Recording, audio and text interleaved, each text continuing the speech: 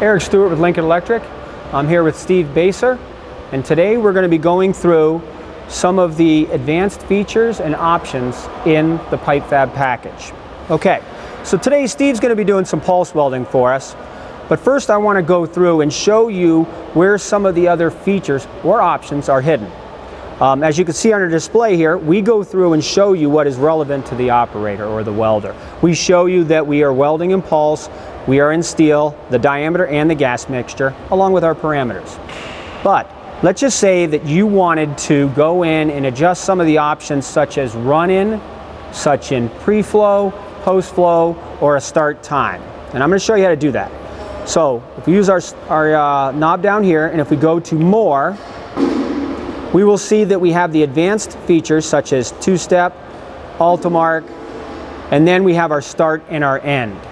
So by pushing that, you can see that we have preset everything to an auto setting. That means that while we are doing a pulse MIG right now, we have optimized where the starting should be at, where the crater, the pre, the post, and the run-in should be at. So we've already predetermined that for you. In special cases, people would like to go through and make a selection or make a change, and they would say, well, I would like to adjust and have a little bit more, I would like to change my run-in speed. So I'm going to show you how to do that. So again, we're in auto. I'm going to go over here to auto run-in. So when I hit that, we are set right now at 110 inches a minute. All right? And we're in auto, as you can see. Now, it's important to note that we actually tell you what auto is.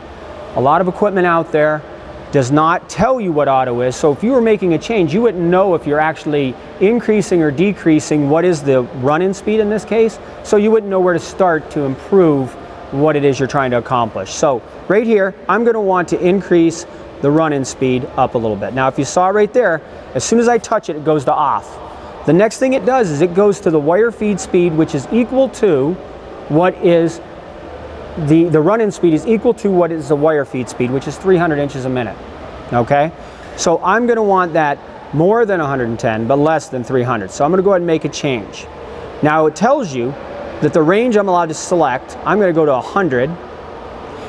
It tells you that the range is between 50 and 150.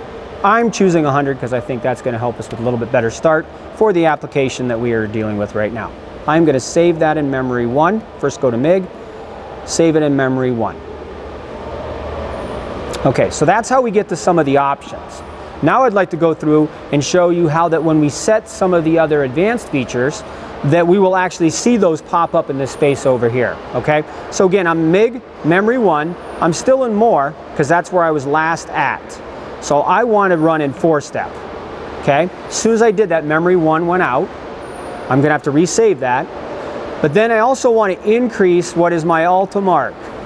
Okay, so what Ultimark is this is what fine-tunes the arc. So we've got our wire feed speed set, we've got a voltage set. Now I want to customize the arc to a little bit more narrow, focused of an arc or a little bit broader of an arc, and I'll do that here. So as you can see here, as I go to a higher number, I am focusing the arc. So if you look at the arc FX right here symbol, you're going to see that Ultimark is actually narrow in the cone. If I go to a negative number, it's going to broaden it and it's going to actually soften it. So we're going to go for something a little bit on the soft side. Okay, now I'm going to save this in 1 because I've made these changes. So I am left MIG 1. Now it's important to note that the advanced settings are now saved here, so you know what you saved and what you saved. So if I chose 4-step and I saved it, and also used the arc effects or Ultimark and save that at -4, it actually saves it there. So now what I'd like to do is have Steve weld.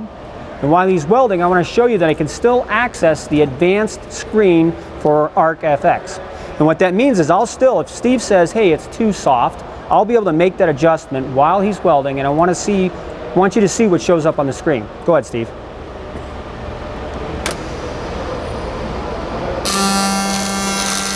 Okay, so when Steve welds, you can see we got a current and a voltage displayed. If I push the center knob in, it's telling you now that I'm at -4, showing my true energy, but it's showing you that I can change this to what would be a stiffer arc.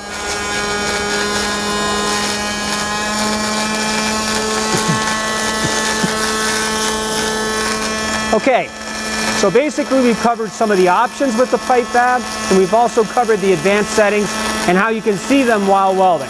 For more information, go to lincolnelectric.com.